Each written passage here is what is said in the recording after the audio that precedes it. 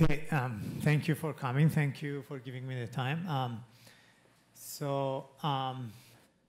I'll talk a little bit about the centralized internet and what is the problem that basically triggered this project to start.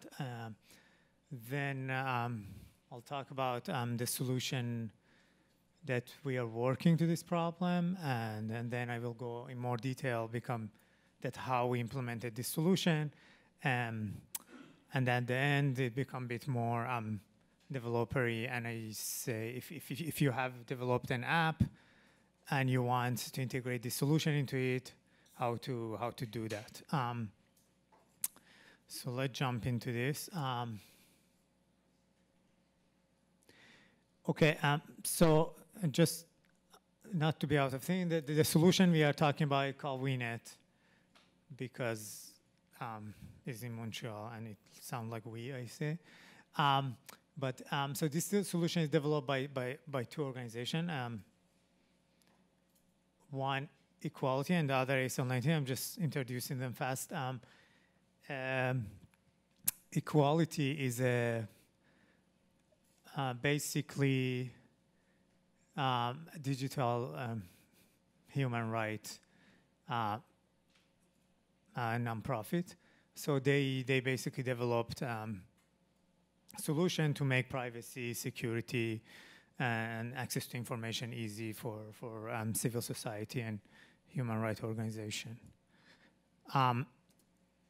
ASL19 is in Toronto. So it's basically, its name is Persian translation of word Article 19. They were founded in 2012. They are concentrating on basically freedom of expression in MENA region, Middle East and North Africa, and working on the digital anti-censorship solution for this area, and also for easy access to information and transparency in these regions.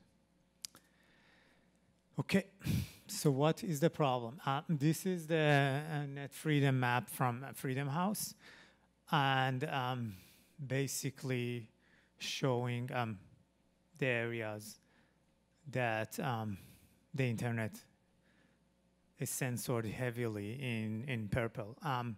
For example, Russia wasn't purple a few years ago, but it's getting worse there. And the technology to censor the internet is getting more complicated and more complicated every day. Still, in a lot of places, it's pretty easy to circumvent the censorship, but there are a few leading countries that doing a good job. So some example of this failure of the central internet. For example, there was the contested election in 2009 in Iran. Maybe a lot of you don't remember it, but basically what happened, all the election monitors were putting all their eggs in the basket of SMS for the phone. At the time, there was no real smartphone. Everything was just SMS on your cell phone. And basically, the government, which wanted to basically change the result of election, I guess, I don't know what else could be the motivation, they basically turned off the messaging service. So it's a bit hard to imagine that in Toronto. But basically, every 60, 70 million people in Iran, they woke up one day and then text message didn't work on cell phones. And it didn't work for a month because after that there were protesters, and they thought that they are going to use this text message to organize their protest against the result of election and all the irregularity that happened, and then that network didn't work for a month. It was very easy for government to shut it down. It was central, you know. The next election after that, so they had that in mind, and now the smartphones were more popular. Basically, they choked the internet. So they started with censoring TLS, HTTPS websites. They become very, very slow. So I think they were training people for a month before not to use HTTPS. And a few days before election, all protocols were dropped beside HTTP after 60 seconds. And if this protocol have encryption, then they need to do a handshake. And handshake takes time. And basically, and the internet wasn't very fast. They had a law that would say at home you can't get faster internet at 128 kilobit. So after your handshake went past, basically your connection would drop and then you don't get anything. So for a few days, the only thing that was working in Iran was HTTP, and they could monitor HTTP. It's not encrypted, so they would drop any word that they don't like, basically. And then after that, after that, basically they changed the basically structure of the internet in Iran. First, they told all vital service like banks, governmental organization to not get any server out of Iran. And then basically they put all the server inside. So the purpose is that when that situation happened, they can easily cut the international internet. And they still have the internet inside Iran, or the internet, if you call it. And their vital service is working. And for a few days, you don't need to read, your academic papers. So it's okay. But that is basically, when you have this central system, you can censor it so easily. China, another example of, they are probably the best in censoring the internet. They have very sophisticated attack. They have active probing. They check if this random IP on the internet is trying to, for example, helping people to bypass, and then they basically censor it. They have like program to just go and sneak to find this anti-censorship tool.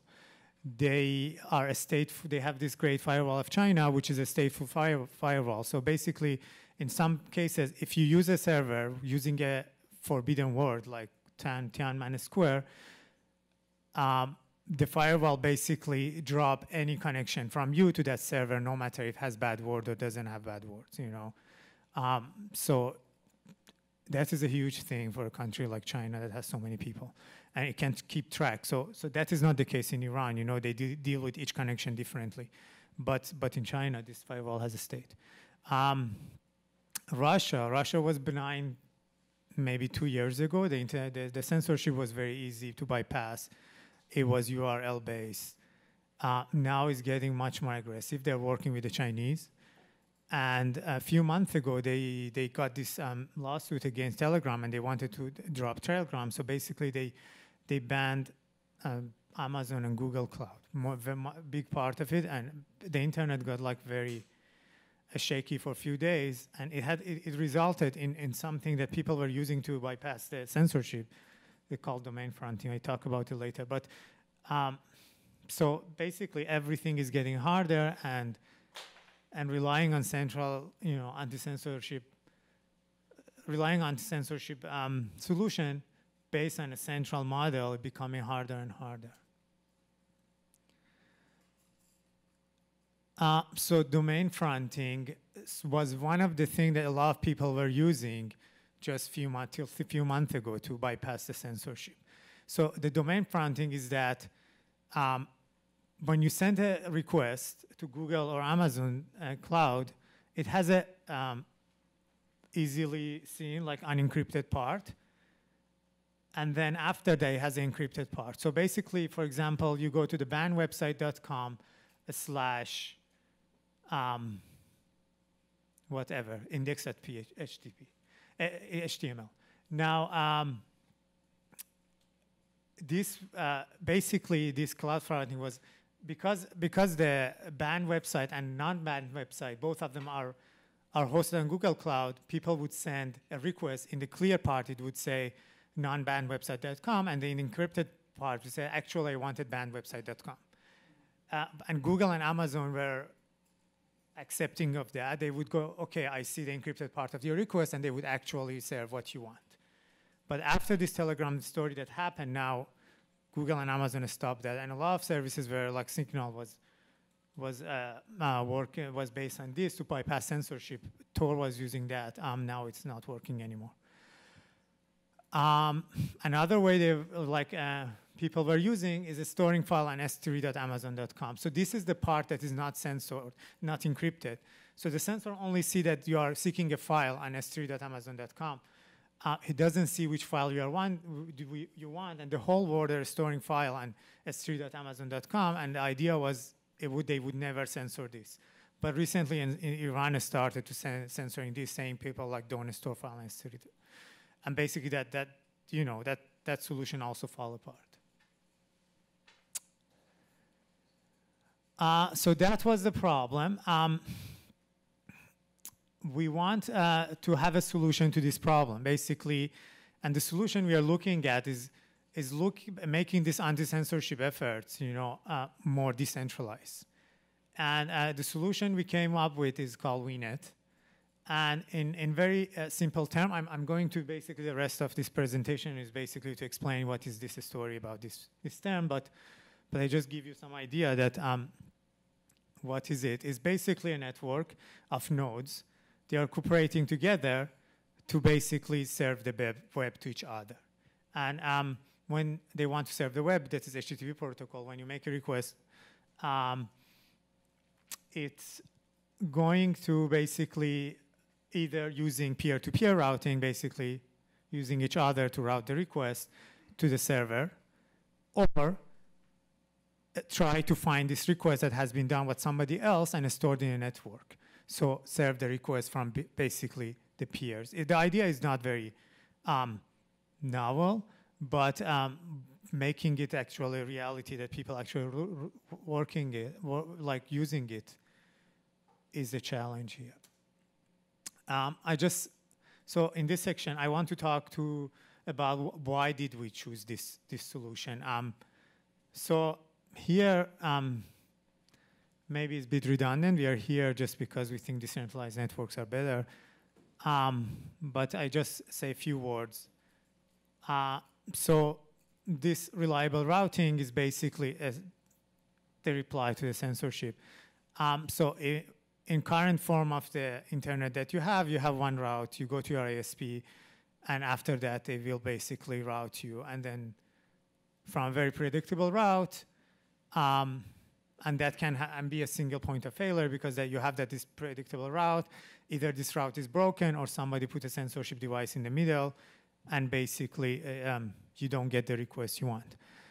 On the other hand, P2P routing diversify the routes. So basically, it goes from one way, it doesn't work, it can change and use another set of, basically, another path that hopefully haven't passed through that point of failure. The other thing is more exciting about it is like in current form of the anti-censorship, you set up a proxy, you go to proxy, and then that proxy will basically get you the data that is not you are not being able to retrieve. But the problem with this is that everybody will go to that proxy, and the more people get into this network, you are going to choke that proxy, and it cannot load the information you want. And the other, like when you are in the P2P model, in the centralized model, you have more nodes in the network, you have more helpers and more diversified routes. It actually makes the network more reliable. The distributed cache is much more easier to see. So here, in the model that is, we have currently every information is stored in that server, and everybody will go to that and put a lot of pressure on that server. And also, if the server goes down, then you have nothing more than that. In the P2P model, the information is stored across the network. One node goes down, it's probably in somewhere else. You have redundancy and you have different route. Some kind of, ethical, ideological point is here that, when people are using this solution in contrast to this centrally provided solution by West for them to bypass the censorship, they are taking they are taking active part in fighting the censorship instead of just connecting to a proxy that was set up to them. So it seems like more of a user-based solution to this problem. It's also because the whole network is helping you to bypass the censorship. It's very difficult to assign a guilt and say, oh, you help these people to bypass censorship. It's very hard to, like, prosecute like 50 million people. So the case for supporting current web. So basically, like we talked about, I think IPFS came up in this, and they call themselves a distributed web. But we, in this solution, thought we don't want to just come with a new web. We want to support something that already people are using to it. One of the reasons is here, like if you bring an anti-censorship solution that is based on a new technology, what you end up with is a society that's divided by two people who knows how to pass the censorship, and then they have a better idea about what's actually politically happening in the country, and the people who don't, and then basically accept the narrative of the country. And basically, you end up with a divided society. So that is actually currently happening in a lot of this country, that censorship is very prominent. Basically, people who are rich, they buy VPN, and geeky people will have like some solution that nobody else has access to, and the poor people, they just stay with the state media. And then in the election, you see like those people basically are coming from two different cultures. You can't believe that how you talk to a person near you, and he basically tells you another narrative. I mean, that happened in the US election, not because of this reason, because they were using social media, so their sources were actually different. But here, using a traditional media also like will end up with that. So supporting something that is already there, people know how to use it, is very essential. So basically, I call it a transparent integration. So basically, people used to, for example, use BBC app, and now it stopped working. If you come here and you give them like IPFS app, and you have to do this, and you get your data like that, and the whole website need to be redesigned to work with IPFS, then you will have a hard time with basically gathering everybody who are using the previous technology. So you want the user to go with the technology with almost zero configuration. If they were using BBC app, they update their app, they should get the same thing from before. On the other hand, again, if I'm coming to the developer of BBC app or other people who are bringing information to people and say, oh, I have IPFS, let's redesign your app, write this like this and that, is, that has a, adoption curve of a very, very slow rate. You want something that you come to the developer, you say, I know you were giving your information to people, now you got blocked, just add to this 2-3 line and it should start working again. So that is a motivation, to stick to HTTP that currently is working, a lot of apps are using. The other thing that was good about HTTP was the cache. So HTTP has native support for basically a storage. And now, before it was a storage, now we can just make it a distributed storage. And then, again, that will help us to not go to the developer and say, oh, instead of storing your file on your HTTP server, now just bring it back and store it around the world. Basically, because HTTP already was supporting storing this HTTP responses, now we're just going to store them in distributed format. So the developers that were developing the app, now they don't need to learn a new API. Sorry. And then the other thing that is here is that we get the benefit of helping two-tiers network. So one of this is an example of that intranet that Iran has built. And this is from March 2017. These are all the ISPs in Iran and how the connection in Iran goes around. Those two dark green nodes are telecom connection infrastructure company and information technology company. These two basically serve 90% of the requests that are going out of the country. If you look at the map of Canada of the same thing, it's definitely not like that. You basically go to US if you need a request and you come back. You don't go like all the requests go to Ottawa, and then out of Ottawa it goes somewhere else. Or a lot of requests goes to Europe and served back here. Here is everything is inside, unless you want international connection. Then 90% of people are getting it from these green nodes, and basically the country puts basically their censorship box there, so they can control everybody uniformly here. Now, if we get this hybrid approach, that's basically use all the nodes inside the country to help to serve the information, then basically you have much better chance to bypass such a system, use such a system. Because if one person can possibly pass the censorship, then that person will bring the information inside the country, and then it will be shared there. The other model of the two-tier network, our mesh network, we have a mesh network in Montreal called Réseau Libre, and I was on that. A lot of nodes are just there, and some few people, you know, they share their internet connection with the inside network. So if you have such a network, then basically you are greatly using the mesh network infrastructure to load your content that you want, and you don't go for every request out on the internet and basically put pressure on those nodes. So this kind of a design will help also this kind of a networks to save some, you know, bandwidth. Okay.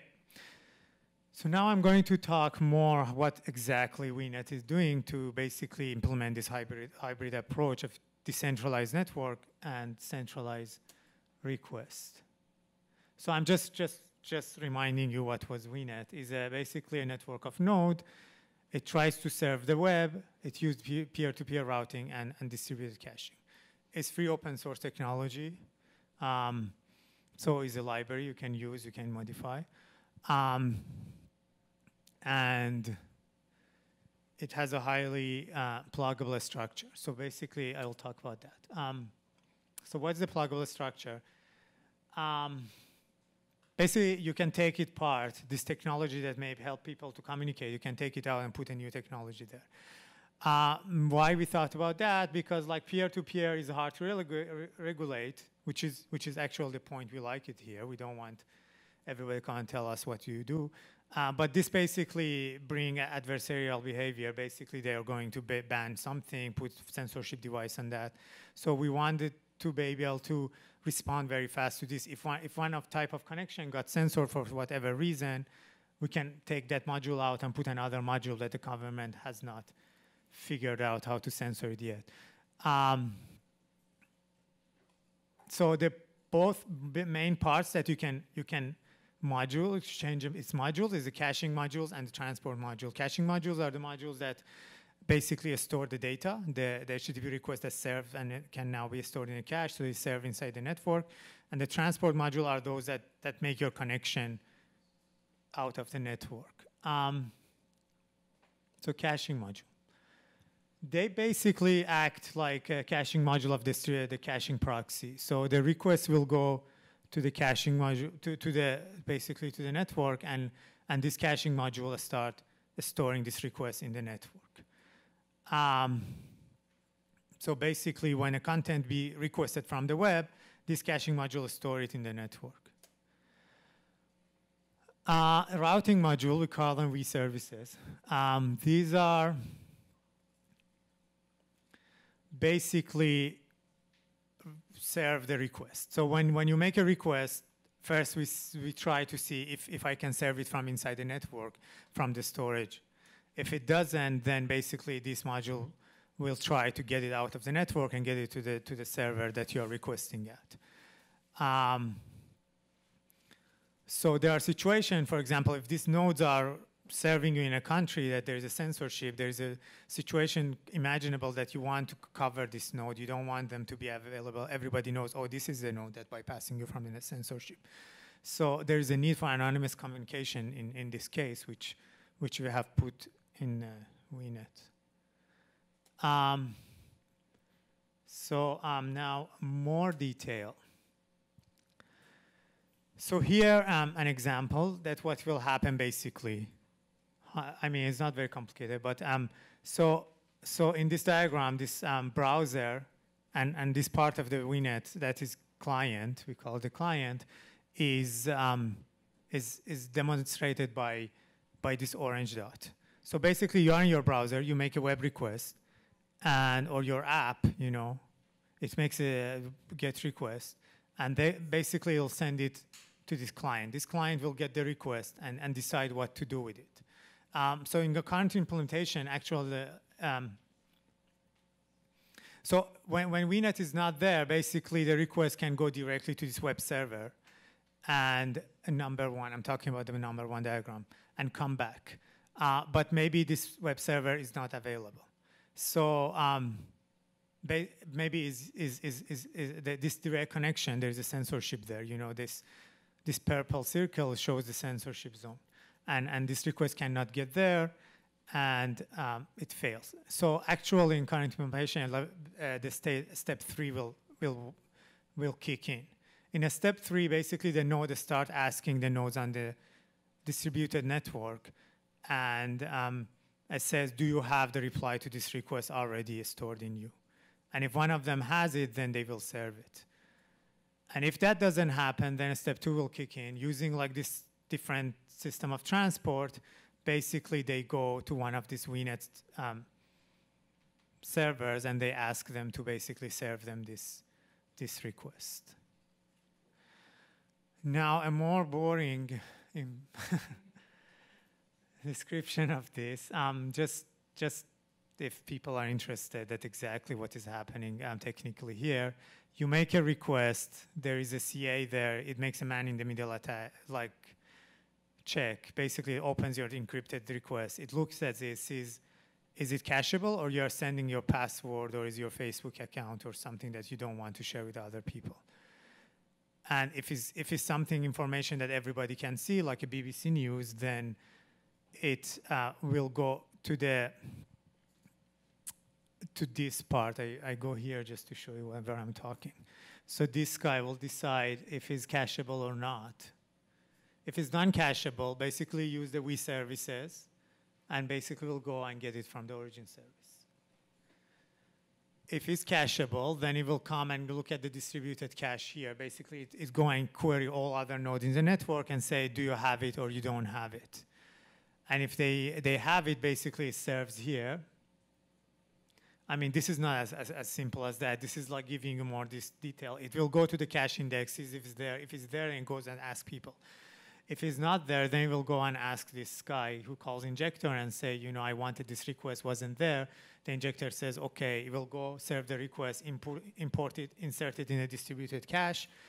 And the next person, the network, will go to ask and doesn't need to go there, and will get it from the distributed storage.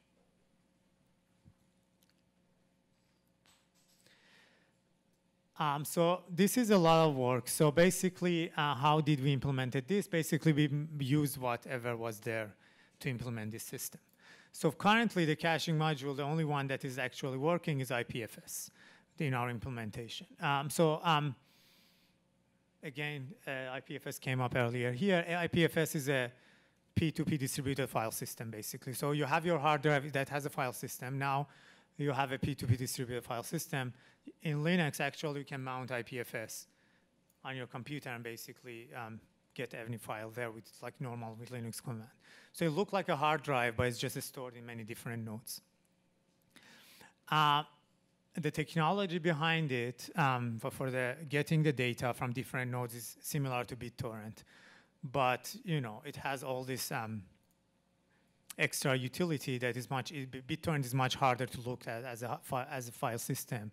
It's like different swarm that you download different file, and then you have to do different stuff to get each file. But here, all this technology is there to work it as file system.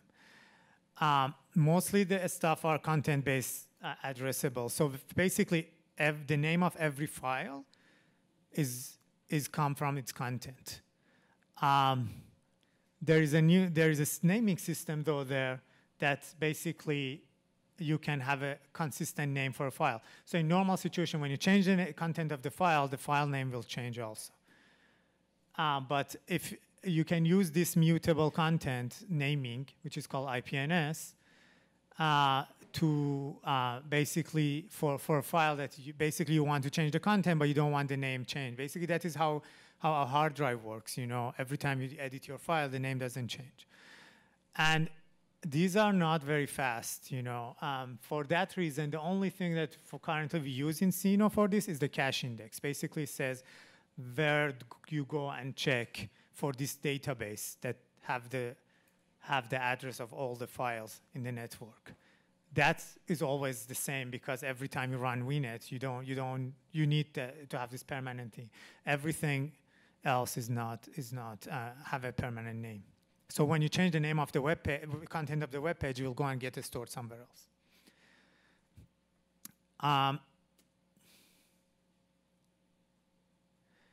So for the transport modules, the easy one is basically here. I mean, is a TCP directly TCP HTTP connection. It's fast. It goes to that injector. I just go back here. So I'm talking about this cloud. Here, it doesn't have a cloud, basically, that module. It just goes directly to that orange thing. I mean, most of the current anti-censorship solution do that, so we just included that there. At least testing is easier with that, sorry. The other one is I2P. So this one is more with the merit of a P2P network. So basically here, you are using a peer-to-peer communication. You never go to the node directly, and basically use 6 hops to get to the destination you want. And this, for this reason, you don't. This is like a bit like a. I mean, this is exactly like Tor hidden service. So I2P and Tor are basically the same, except Tor index is centralized, Tor authority is centralized. I2P is not like that. The routing table is distributed. So you can see P2P as a distributed Tor. So everything is a Tor hidden service. So the server that are serving you, you don't need the IP. You get this public key, and you don't know where they are in the world.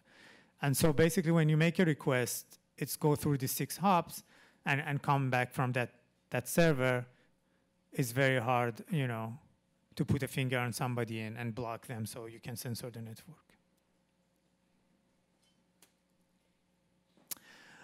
So we are working on adding more caching module. We are working on making BitTorrent to be another basically distributed file system for us. Like everything in BitTorrent has a parallel IPFS, except there are benefits with BitTorrent. Like the IPNS protocol that I told you, BitTorrent has it called BEP44. But for some reason, it's much faster. We don't know why. We have submitted a bug for IPFS, but for BitTorrent, this request, basically to get the name of the file and get the content, the place of the content in the network, it's resolved in 3 seconds. Still not very fast, but for IPFS, it takes 1 minute, which that is why we only use it for the root of the cache. The other transport, we worked on GNUnet. I don't know how many people heard about GNUnet. It's a work in progress. The problem with GNUnet, our main thing was Android, and GNUnet doesn't run on Android. It runs a lot of different process, and mobile platform don't like that. So for now, we put a hold on that. The other system we are working on is like we don't do the direct connection, which is very easy to cut, but we do few hop connection, which is not as good as I2P, which is completely anonymous. But on the other hand, it will become more efficient. So basically, you go there, you say, I want to get to the server, I can't, it's censored. Then you go to the network, say, is there anybody here that can connect to that server that I can send my request to you? And then somebody will say, oh, I can, and then you connect to them. And then if there's nobody there, then you go and say, is there anybody in this network that has know somebody on the network that can go and connect to that? Then if somebody says yes, then by 2 hop you can go there, and that can go dynamically higher. We are going to use BitTorrent to basically answer this question. So the way that you go to the network and say, who is there to help me? Basically, you go to the network, to the DHT of BitTorrent and ask there, and if volunteer is there that want to help you to bypass, will show up there. It's not as good as I2P because it's not completely anonymous. So we still have challenges. So a speed of I2P, you get 6 hop. Everybody should pass this. So basically, you get the lowest speed of these 6 people in the way. And in practice that I checked, we get like 16 kilobyte per second speed, which is not ideal, although it's better than not getting the content in censored area. But is not as ideal.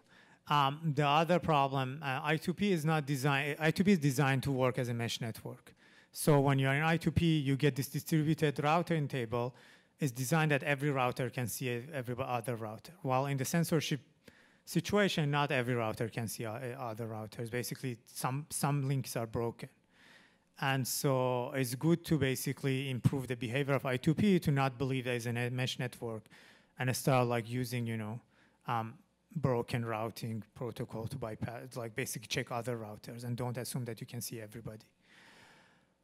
IPFS compared to BitTorrent, is much in a smaller network, so its DHT is not resilience. Basically, in BitTorrent, you can go and attack the DHT and start lying to other people in the network when the question comes, and still you don't go anywhere because there are so many other people on the network that they don't lie.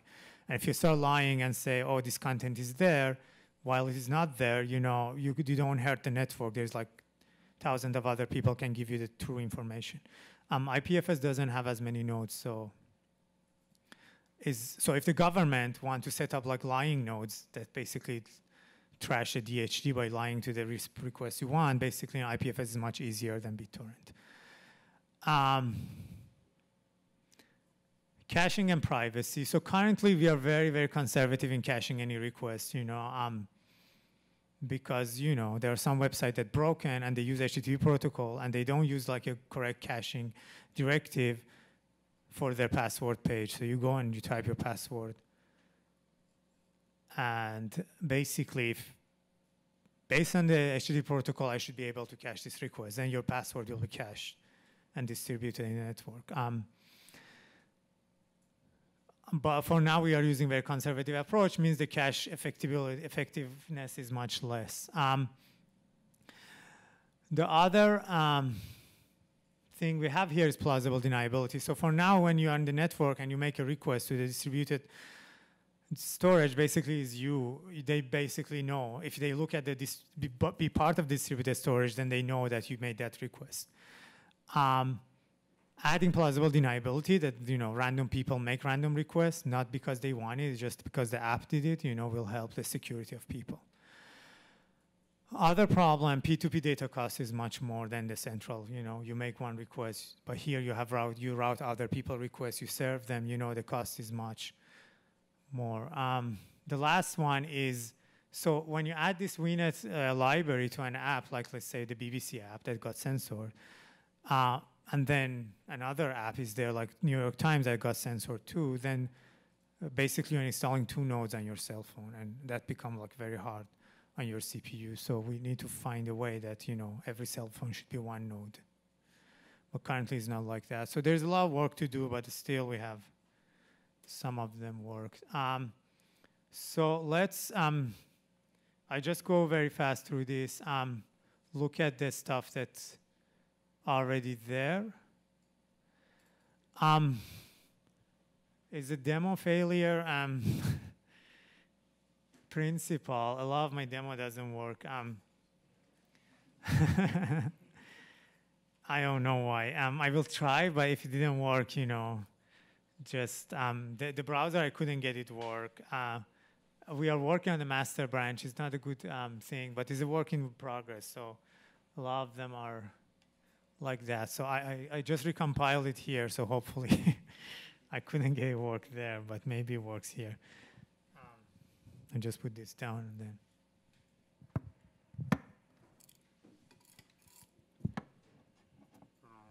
Okay, I'll figure it out.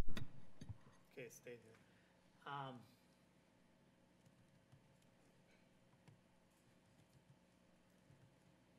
I'm going to fire an injector here.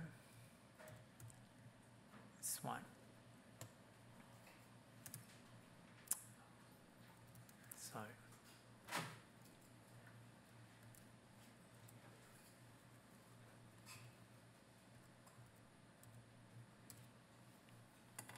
Okay, this might turn up. Okay. Anyway, if you see it connected to the IPFS database is here. Can I use this? I can't.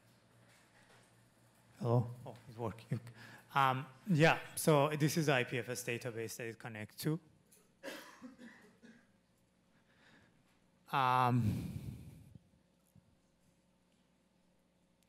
And I fire a basically client that tell it the client that use that injector and that IPFS database to basically connect to the internet. So basically it's going to use this as this distributed storage, which is the same as this, and this is where the address is working.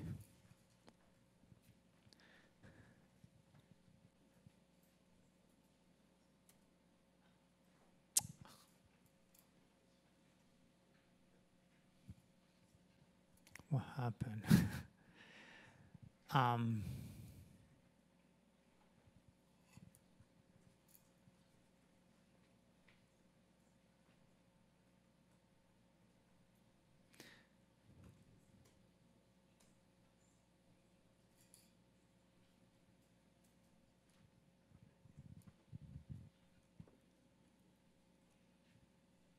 Oh.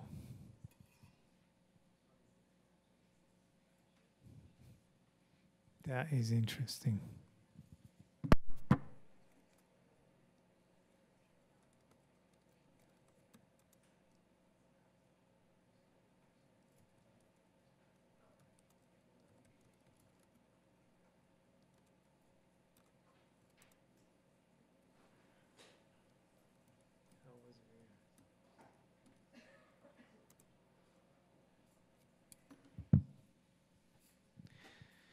Okay, so these two are here.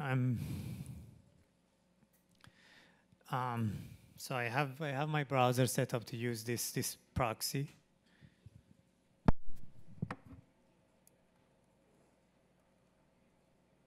So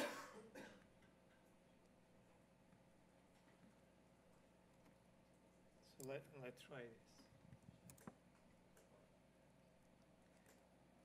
I'm just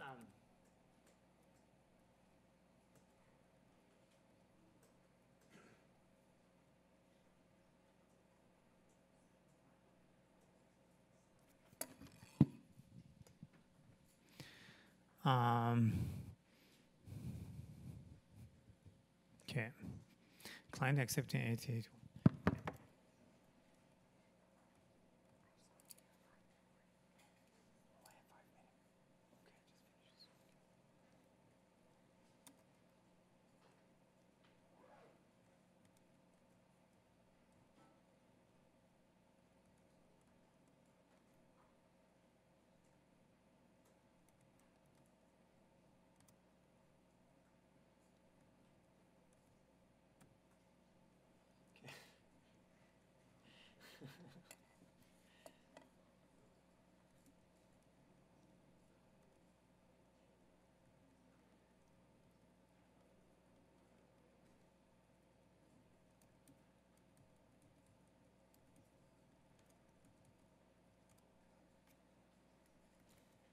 Anyway,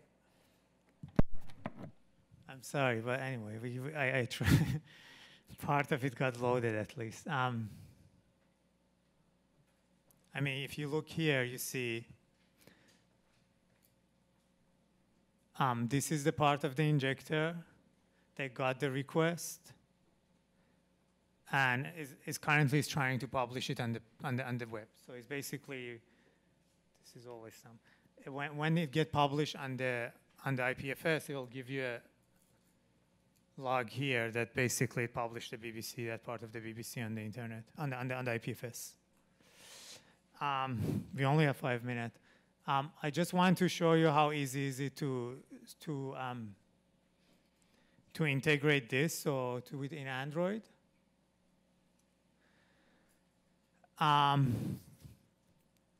So basically, you compile Ouinet, which I did just now.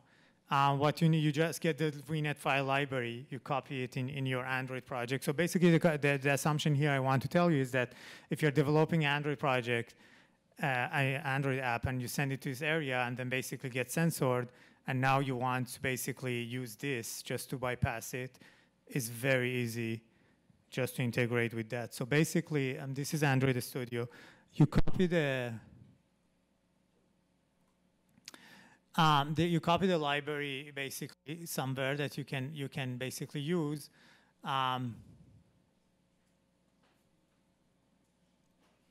Oops. You add this one line here. You say my app. So before it was working, everything was working. It was HTTP app. You just add this one line here. You say my app is depending on this library, Ouinet library, and then basically on the start of your app, you basically only add this one line. Ouinet, new Ouinet, basically, and you say, I'm using this injector, this address from IPFS, and basically the credential. And after that, you run this app, and then basically all your communication will go through this network, which basically try to serve it from the decentralized network first. And if it's not possible, then try to peer-to-peer, you pass through the network to the target that is probably blocked. So basically, you really need to add 3 lines to make your app work with this network. Okay, thank you very much.